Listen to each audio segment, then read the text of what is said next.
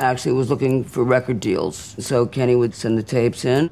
We'd send it to all the labels, all the majors, all the minors. It was 23 labels. And we got back 23 rejection letters, all saying, you need a song search, there are no songs here.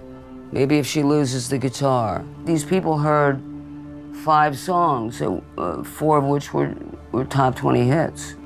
That can't be a song search. That's, you don't have ears. We asked for no money.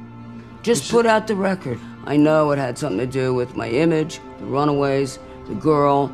I think Kenny thought it was going to be a lot easier than it ultimately turned out to be.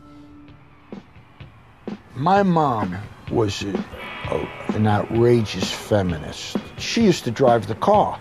And my father sat where everybody else's mother sat. So when I met Joan and heard about the Runaways, I never really thought it was like weird or groundbreaking until I tried to promote her and I ran into these walls, these brick walls. An interviewer who once said to her, when you're playing on stage, do you feel like a man or a woman?